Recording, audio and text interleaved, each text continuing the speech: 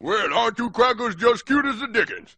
Your chef's parents? Yes, oh, he's live. We have to talk to him. Well, he should be out now directly.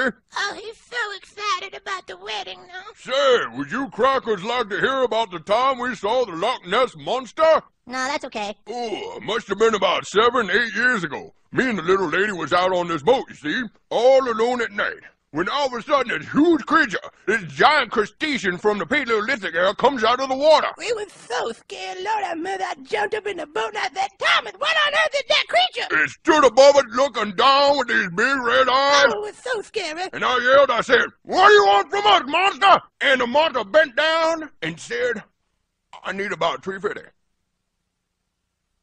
What's $3.50? $3.50. $3.50? He wanted money? That's right. I said, "I ain't giving you no $3.50, you goddamn Loch Ness monster. Get your own goddamn money." I gave him $1. She gives him $1. I thought he'd go away if I gave him $1. Well, of course he's not gonna go away, Nelly. You give him $1, he's gonna assume you got more.